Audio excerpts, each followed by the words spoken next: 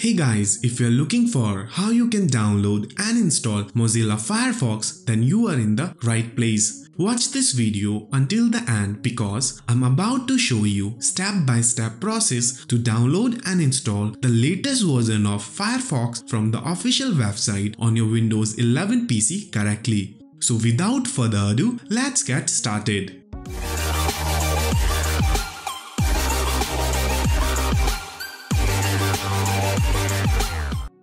First of all, copy this link. I have provided this link in the video description. Now open Microsoft Edge browser. Then paste the copied link into the search bar and hit enter.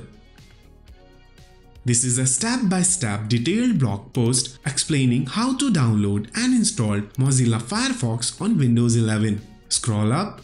Here, look for Download Mozilla Firefox and click on this link. It will open official page for downloading the latest version of Mozilla Firefox. Click on Download Firefox button. And now you can see Mozilla Firefox installer file is started downloading here. Once the downloads get finished, click on this folder icon. We need to install this file. Simply double click on this file and it will start downloading the actual software. Let me close all other windows so that we can focus on installation part. And it's done. It will automatically open Mozilla Firefox for the very first time. Let me expand the window. Click on Pin to Taskbar button. Choose your preferred theme and click on Save Theme button.